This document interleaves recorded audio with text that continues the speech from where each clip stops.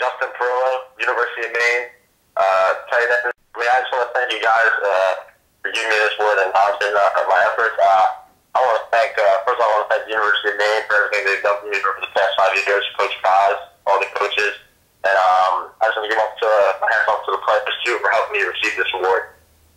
I'd say the first one would be against UMass. I think it was 3rd and long, and we ran, I ran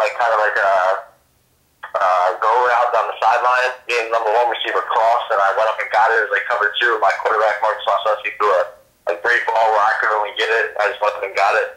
That was a great memory for me because I set up such a long rivalry with UMass since they've been in the CFPA, so it was great to get a win against them. I would say scoring a touchdown against Northwestern was a great experience playing in Northwestern against one A team. Another one,